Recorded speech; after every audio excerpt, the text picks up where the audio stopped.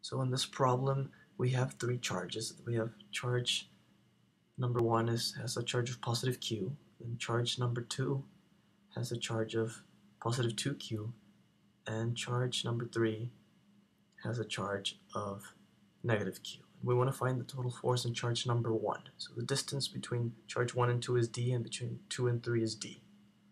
So the total force in charge 1 is, we have the force there from charge 2 on charge 1, and we also have the force from charge 3 on charge 1. That's an attractive force. So the total force in charge 1 is going to be the force of charge 2 on charge 1 plus the force of charge 3 on charge 1. So we just have to add these vectors. Okay, so we have to find first what is the force of charge 2 on charge 1. So the force of charge 2 on charge 1, well, that's given by k times the charge 2 times charge 1 divided by their distance squared. And it's pointing in the j direction. It's going straight up. Now, the force of charge 3 on charge 1 has a component in x and y.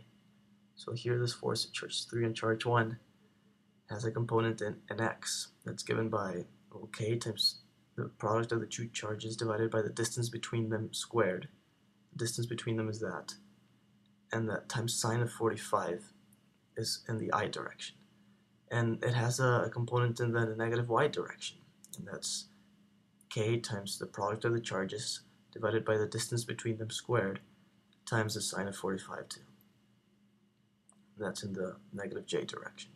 So now we just have to add these two vectors. We have the vector of F21 and F31. So the total charge, or the total force on charge number 1 is just going to be equal to the sum of the two forces. The total force in charge 1 is equal to this big vector, which is the sum of F21 and F31. We have this component in I, and we have this component in j.